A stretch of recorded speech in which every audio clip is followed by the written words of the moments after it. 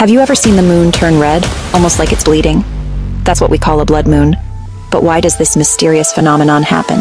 A blood moon occurs during a total lunar eclipse, when the Earth moves directly between the sun and the moon. Normally, the moon shines by reflecting sunlight, but now Earth blocks that direct light. Here's the twist. Earth's atmosphere acts like a giant filter. It bends sunlight around the planet, scattering short blue wavelengths and letting the longer red and orange rays pass through. So when the moon sits in Earth's shadow, the only light left to illuminate it is the glow of every sunrise and sunset on Earth combined, painting the moon a deep coppery red.